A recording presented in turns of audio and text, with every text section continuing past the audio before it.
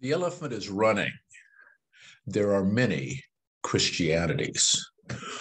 When someone claims to be an Orthodox Christian, my own response is often, which one? Historically, there are many streams in Christianity: Wesleyan, Augustinian, Celtic, Pelagian, Calvinist, Gnostic.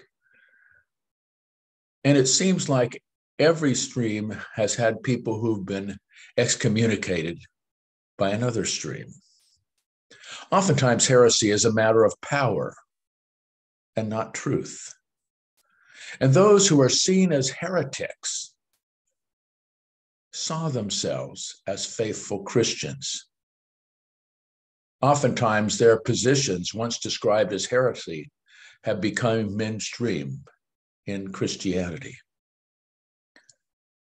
Pluralism is built into the nature of our faith traditions and into the Christian family.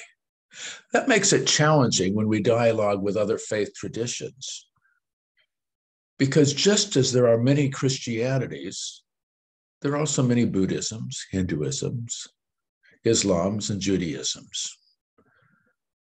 Oftentimes, I find that I have more in common with a Sufi mystic like Rumi than a Christian conservative. Oftentimes, I feel more at home with Taoism's open-spirited faith than with doctrinaire and ritualistic and rule-oriented faiths from my own tradition. While streams of Christianity have much in common.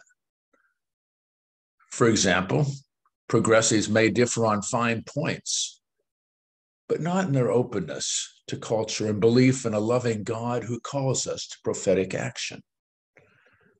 And prophetic action oftentimes distinguishes us from nation-first theologies that are proliferating today. Christianity is a varied elephant, and so is every other religion. In fact, the elephant in the room is always running. The divine is always moving. The divine is always growing, and there's many facets to the divine. And the different traditions catch different parts of the Holy One, both within Christianity and in our conversations with other faiths.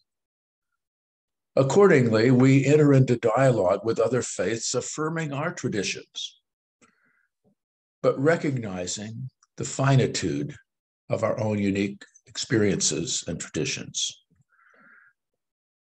We need to be open to our own perspective and its growth, and also learn from other faiths. We need to recognize the incompleteness of our own faith. To believe our faith is complete is to become an idolater who mistakes the moon for the finger pointing to the moon.